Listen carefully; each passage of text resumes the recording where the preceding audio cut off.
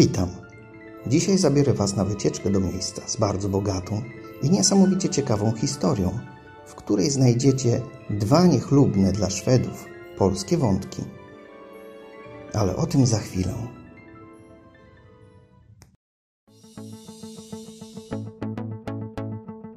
Znajdujemy się w Mariefred, w miejscowości położonej 60 km na zachód od Sztokholmu.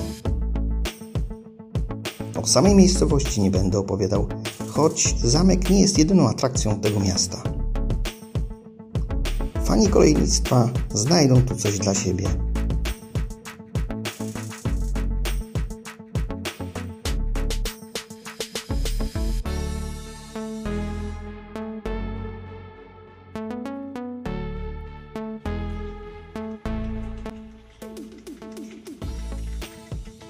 O kolei wąskotorowej, która ma tutaj swoją bazę, wspomnę na końcu filmu, więc zostańcie do końca.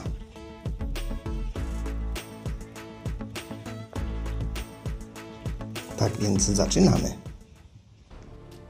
Pierwsze stronice bogatej historii zamku Gripsholm zostały napisane pod koniec XIV wieku, kiedy to na niewielkiej wyspie na jeziorze Mälar powstała twierdza. Budowę rozpoczęto w 1380 roku, by po 3 latach zakończyć ją w pełni. Całe przedsięwzięcie zainicjował szwedzki kanclerz Grip, na cześć którego zamek otrzymał nazwę jego imienia.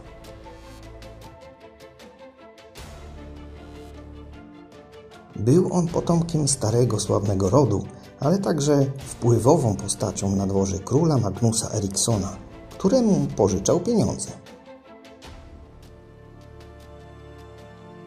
W ramach spłaty długów król najczęściej nadawał kanclerzowi obszary ziemskie i tym sposobem w rękach znalazła się niemal połowa Szwecji. Po śmierci kanclerza w 1386 roku arystokraci szwedzcy wiedli przez kilka lat sprzeczki o spuściznę, próbując podzielić między siebie spadek. Jednak z jakichś powodów nikt nie pretendował, by zawładnąć zamkiem i tak po pewnym czasie został on opuszczony i zapomniany.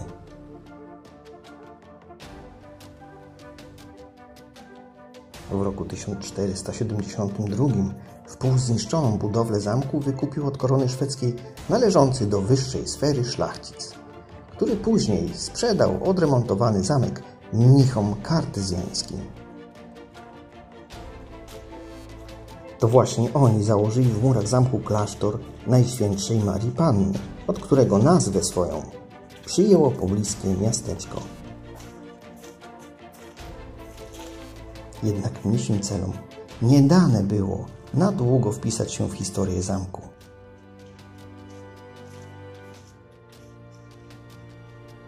Już w 20 latach XVI wieku, po wyborze na tron króla Gustawa I Wazy, wiara katolicka na terenie Szwecji datuje okres prześladowań, a klasztory podlegają zniszczeniu.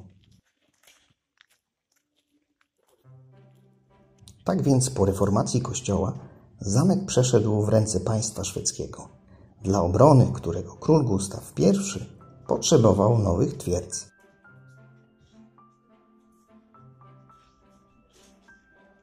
W 1537 roku w ruinach dawnego klasztoru rozpoczęła się budowa nowego zamku, który odtąd stał się ważnym elementem w systemie punktów broniących dostępu do Sztokholmu.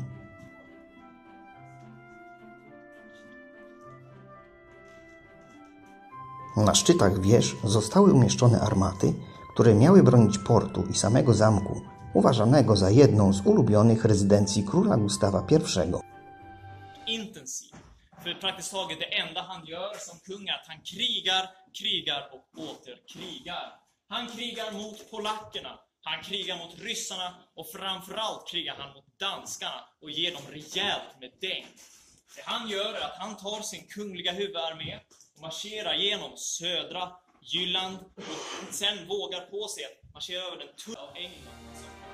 W murach zamku zaczęła powstawać kolekcja obrazów, która w ciągu wieków stała się kanwą Muzeum Narodowego w Szwecji.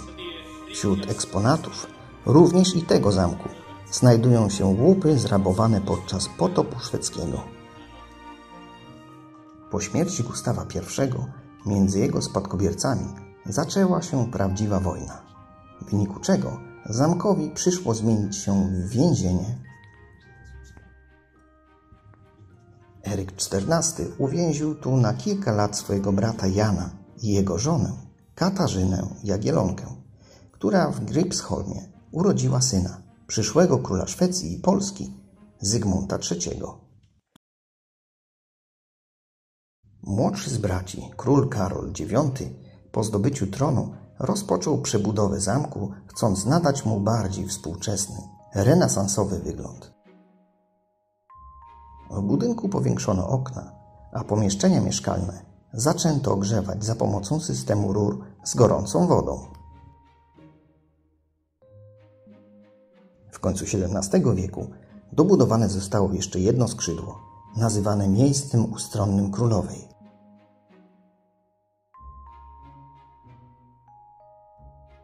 Od tej pory Gripsholm służył za rezydencję wdowom po królach szwedzkich. W latach wojny północnej zamek znów służył za więzienie i dopiero w 1744 roku został uporządkowany i przebudowany. Po 30 latach rozpoczęła się kolejna przebudowa. W jednej z wież powstał wspaniały teatr, na scenie którego błyszczał sam król Gustaw III i jego dworzanie.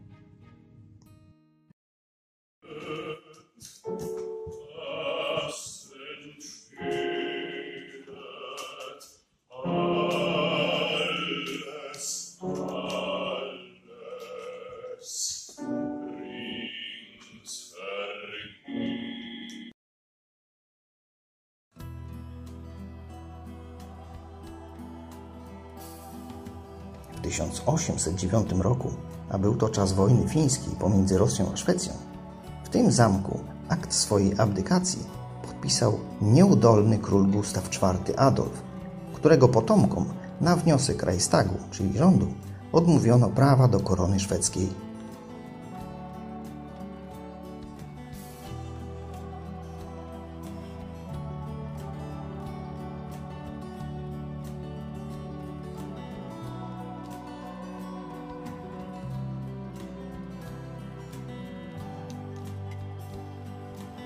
Ostatnim królem zamieszkującym ten piękny zamek był malarz, poeta i reformator Karol XV, a jego brat Oskar II za czasów panowania powołał Stowarzyszenie Gripsholm, które do końca XIX wieku zajmowało się restauracją zamku i dbałością o jej wizerunek.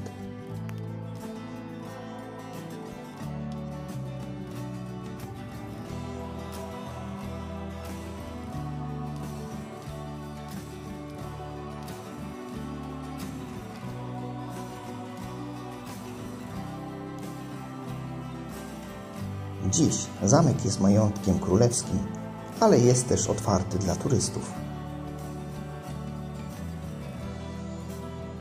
Na początku filmu wspomniałem o innej atrakcji Mariefred. To wschodnia kolej sudermańska.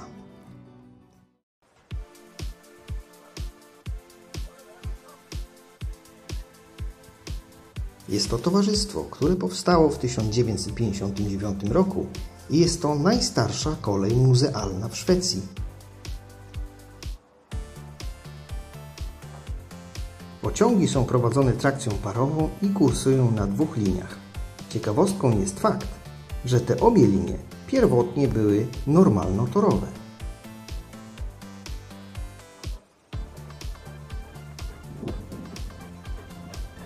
Koleje szwedzkie zamknęły ruch na drodze do Mariefred 27 września 1964 roku.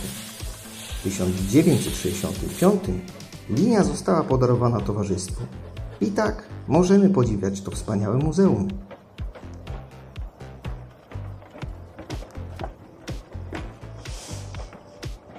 Jeszcze kilka ujęć i kończymy naszą podróż w czasie.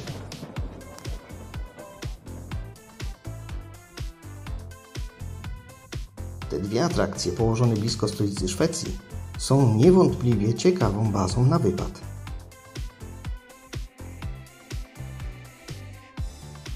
Można tu dotrzeć na 4 sposoby.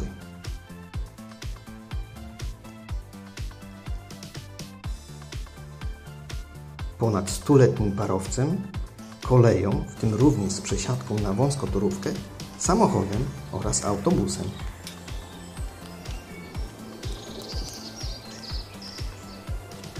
Jednak zanim wybierzecie się w podróż do tego miejsca, warto jest sprawdzić w internecie czas, w którym atrakcje te udostępniane są turystom.